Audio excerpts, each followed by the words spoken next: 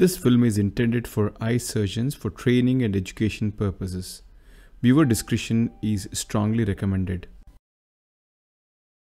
Hello friends, this is Dr. Deepak Megur, and today we'll have a look at this elderly lady who is presented to us with a phacolytic glaucoma. On presentation, the pressures were quite high and we could control it medically, and now she's posted for surgery and she's received preoperative mannitol. There are certain challenges when we're dealing with these hypermature cataracts, Morgagnian cataracts. The first obviously would be that we need to deal with the capsule, which is very flimsy, and visualization is compromised because of the leaking fluid. So the main incision is done and the staining of the capsule is performed.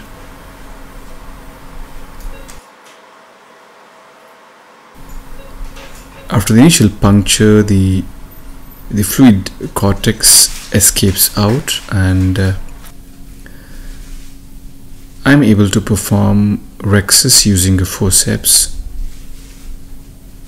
The OVD which I've used here is a dispersive OVD, and it is a combination of chondroitin sulfate and sodium hyaluronate. I'm using Oro Coat, a brand which is manufactured by Oro Lab, and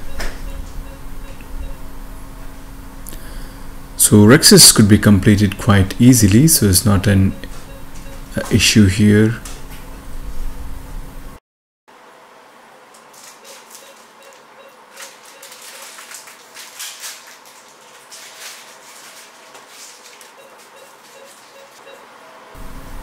We don't have the cushion of the epinucleus in these patients, and it's more likely that the nucleus will be very mobile, and challenges would be how do we stabilize this and crack it.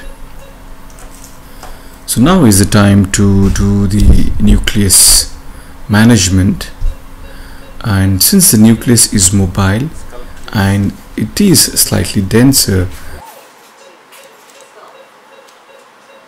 I would want to ensure that I really hold it well, and for this I use a small trick, and the trick is I just sculpt a little bit, a few strokes, so that I have access to the deeper part of the nucleus. And while doing this sculpting, I ensure that my second instrument is holding on to the nucleus so that the nucleus stays put and is not wobbly.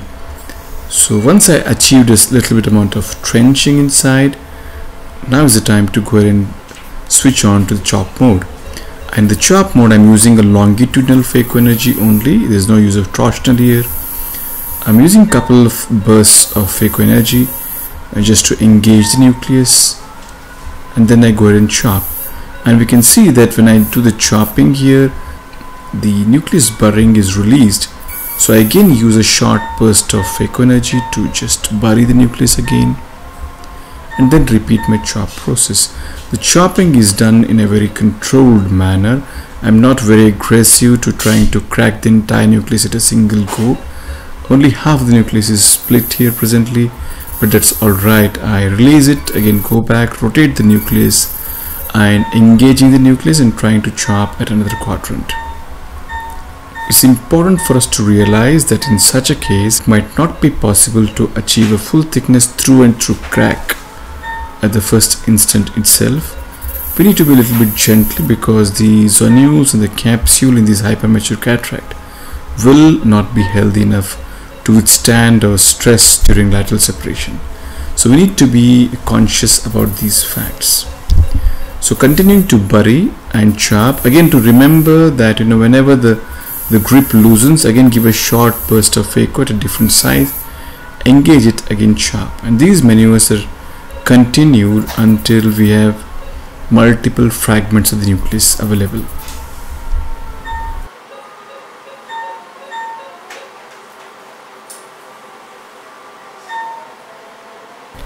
Once we have all the fragments ready, I think now is the time for us to do the quadrant removal. The phaco settings are slightly changed now. We are using the torsional part of the phaco energy, which basically helps in consuming these fragments in a very efficient manner. Again, certain aspects to be taken care of. We don't want turbulence in the antechamber, and we need to control the amount of energy which is delivered. Using the foot, the phaco energy is set in a linear fashion, so we need to find the right sweet spot with the foot pedal so that nucleus fragments don't jump around.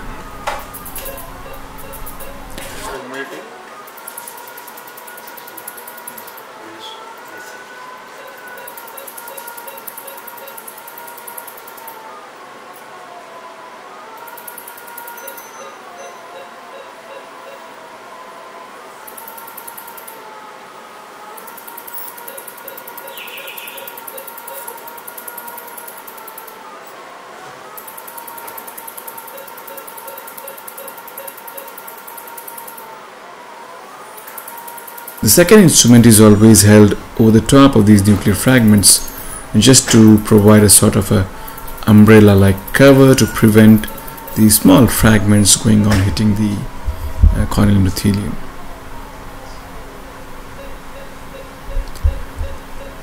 It just takes a couple of minutes to consume all the nucleus. There's not much of a cortex left there.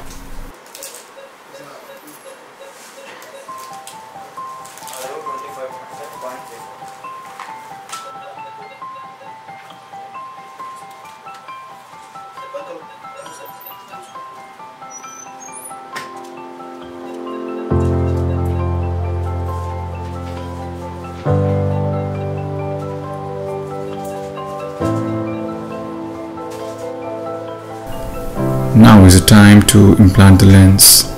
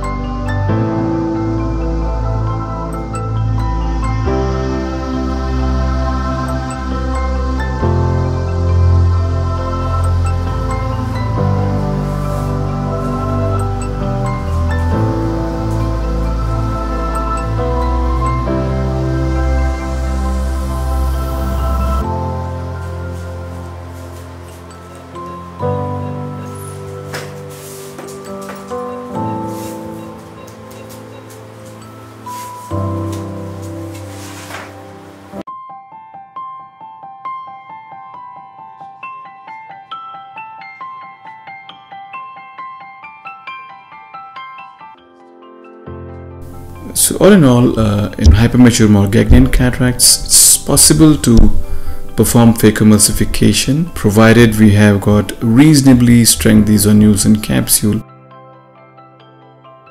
Two critical factors for surgery in such eyes would be get the capsular axis right. Second would be our chopping techniques have to be right to manage this free floating nucleus. So it's important to stabilize the nucleus with your second instrument, make a deep groove, then chop.